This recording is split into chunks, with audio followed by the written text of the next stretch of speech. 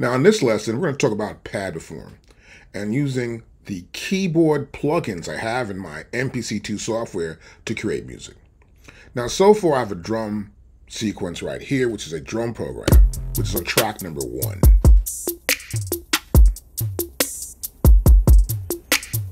Okay, we got the drum program. Now next I would go to the next track, which right here would be track number 2. Once I get to track number 2, you can see here I've set up already a plugin. My plugin is Hype, and it has rustic keyboard, which I'm not going to use. I'm going to go to here. I want to find another keyboard I want to use. So I'm going to come up to here, and we're going to go to piano. Here's piano right here. And I want to use house piano right there. Now I'll play this back. Kind of low right there. So I can come to high, but I can come to here too as well. I can come to here too as well. As you get the idea, each one of these letters, A through G, gets me a higher octave up from where the other one was at, obviously. I can also come here into pad perform. I can change my octave right here too as well. I may want to increase it here. I'll do that.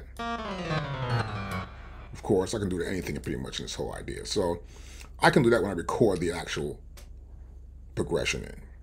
So I also have as played velocity here. We have trap progression.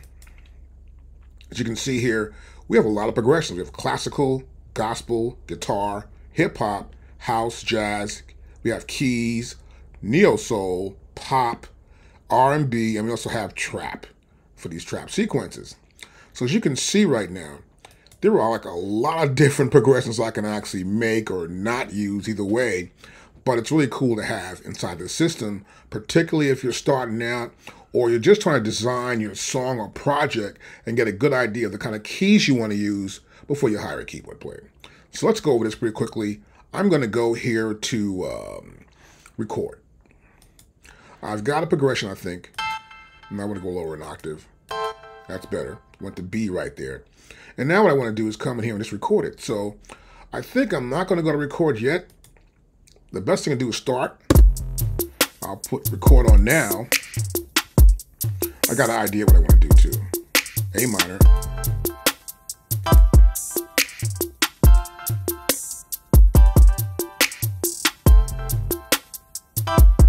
Okay, hear that? The E minor here is too soon. So what I want to do here, I'm going to go up here and look at the progression. I'll come up here. I see it right there. So I come in here now, I'll select these keys.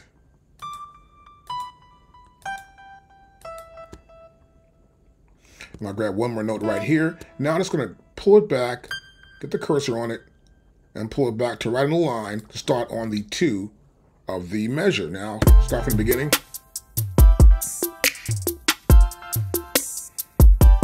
Now I want to edit it, so while it's playing, I'm going to select all the notes. I'll pick any one note, and I'm going to drag it out somewhat.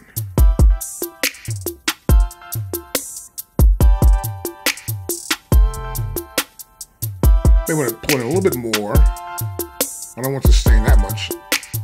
I want to sustain less, so I'll pull in a little bit more as well.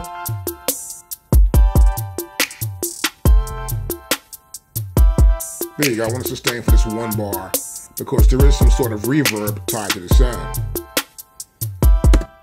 That's pretty cool. And that's how I can actually add chords to the drum pattern. And so I can go from this point too. I can add some strings in or whatever. But you get the idea that we can actually create our own music just using pad perform.